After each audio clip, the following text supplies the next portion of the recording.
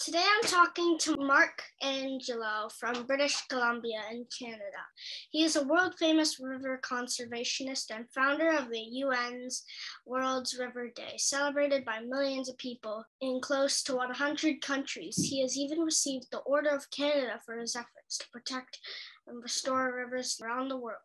Mark has paddled more than 1,000 rivers in over 100 countries, and his work has been the subject of several feature films.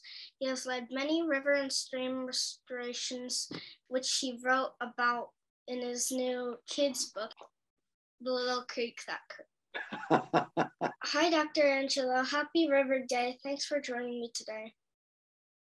Hi, Robert. Thank you for having me, and congratulations on what you're doing. Thank you. I loved your book, The Little Creek That Could. Click the link below to find a copy. You are the founder of River Day. What in particular are we celebrating? Well, Rivers Day takes place every year on the fourth Sunday of September.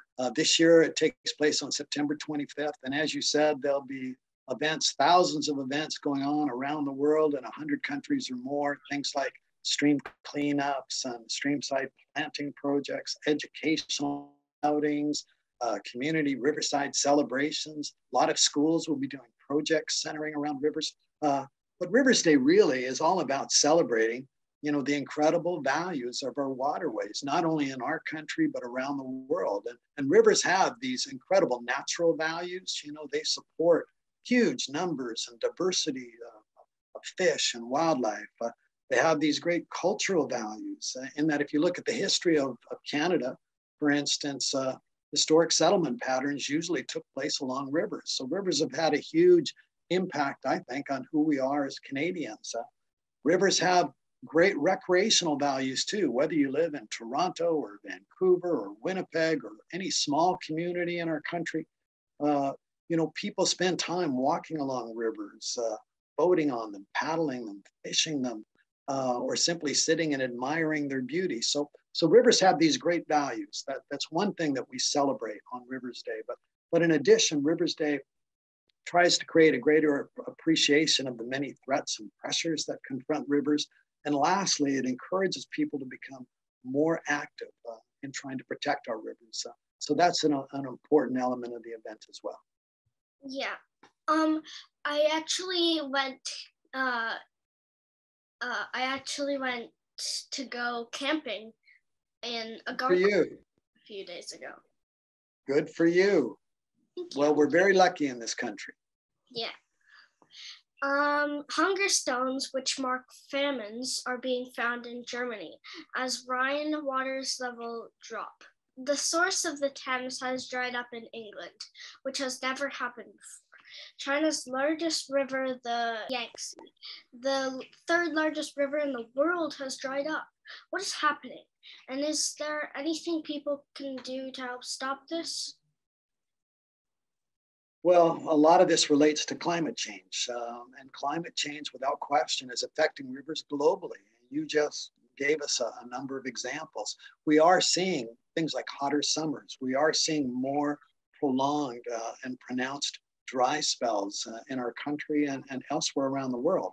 We're seeing greater extremes in terms of low flows or higher water temperatures. And all of those create conditions that are very stressful for fish. But also, when you look at what's happening, you look at the examples you just mentioned, that's having a huge impact on people who may depend on those particular rivers for a source of water or perhaps as a source of power, hydroelectricity. So climate change is a huge issue, it's an urgent issue, and it's something that governments around the world have to address to a greater degree. Yeah. Is this water gone for good? Well, I'd like to think no, that if we take the right steps, we can turn things around or we can mitigate some of the damage that's occurred. So I don't think you can ever give up. And I think young people like yourself will play a huge role in turning things around. And I'd like to think that you'll do a better job than we did on the environmental front. Thank you.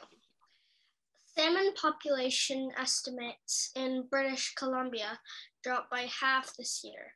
What is happening there, and what is threatening the health of rivers right now? Well, you're talking in particular about sockeye salmon.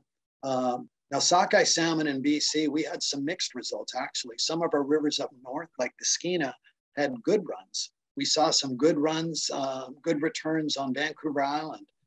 Even to the south of us, the Columbia had better than anticipated returns. But on the Fraser River, yes, our returns were lower than expected. And instead of getting 9 or 10 million sockeye back, in fact, we'll probably only see about half of that. And the reasons for that, I think, are complex. Some of it has to do with ocean conditions. Also, some of our Fraser-bound sockeye were intercepted by commercial fishers in both Alaska and the state of Washington. And I think that's something we have to talk to our American friends about a little bit more to try and rectify that. But also, I think some of that relates to habitat damage as well. Rivers, as you read about in the book, The Little Creek That Could, rivers get hit by a lot of different things. They suffer from things like pollution, things like urbanization, things like industrial development.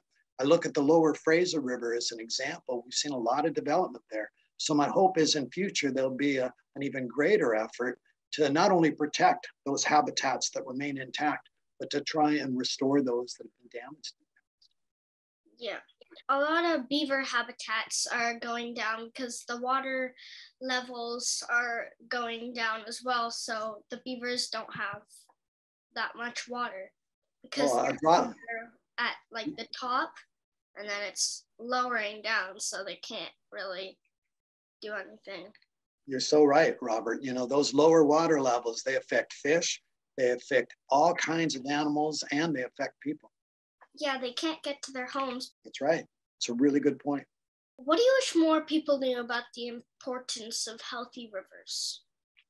Well, Rivers Day certainly tries to promote a greater public appreciation of the fact that rivers are the arteries of our planet. They're lifelines in the truest sense. That's something I've said for many decades, but my hope is that more and more people will look at our rivers in that way.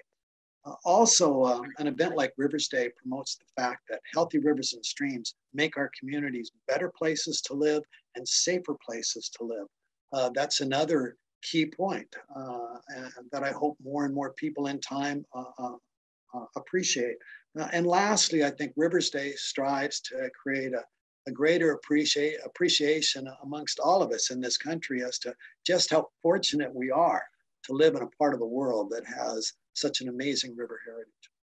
What can kids like me do to help protect rivers? Oh, Robert, that's a good question. There's lots that kids can do. And I look at the work you're doing with your YouTube channel. I think that's a wonderful example. But also, I think all kids can play a role. I think all children can help to spread the word about the importance of our rivers and the need to properly care for them. After all, when you come right down to it, it's children, it's the kids of today that are our environmental advocates of the future. In addition, in school, for instance, kids could perhaps encourage teachers to have in-class discussions about rivers, especially in the run-up to Rivers Day. Perhaps they could talk to their teachers about the idea of projects relating to rivers, or essay contests, or art contests pertaining to rivers. Maybe even they could ask about the potential for an outing or a field trip to a nearby creek or stream to learn about how a stream functions and to learn about things like the water cycle. In addition, I think kids could give thought to what they do on a day-to-day basis to ensure that they take steps to conserve water and conserve energy, ensure that they never litter, to be careful about what goes down storm drains, and even in your own home and in a children's home, whenever their folks, and often kids will help their folks do the laundry, for instance, try to do your laundry in a cold water wash or warm water wash as opposed to a hot wash, simply because hot water results in more microfibers being released from your clothes, which often end up in rivers and oceans. And lastly, I think perhaps kids could look into the possibility of participating in Rivers Day with their families, either attend a nearby planned event or maybe create an event of their own. Do a family trip to a nearby stream, learn about it, but at the same time, take a bucket and a pair of tongs and pick up a few scraps of litter as you go. So there's things like that that all of us can do that can help to better protect rivers. Once again, I've been so impressed at children today, how interested they are in environmental issues, whether it be climate change or whether it be issues that center around water or rivers. And they're all interrelated, actually. But the interest I see amongst children today in the environment gives me a reason for hope. So this is the little creek that could.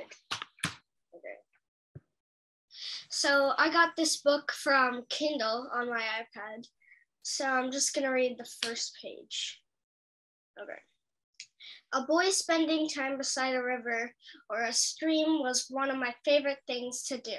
There was just something about moving water that I thought was magical. So that's the first page. And when I was a child, I could spend hours beside a river, turning over rocks, looking for critters, throwing worms to fish, looking for what insects I could find. I knew as a boy that I just loved rivers, creeks and streams. And this book, The Little Creek That Could, tells the true story of a stream that was incredibly damaged 50 years ago.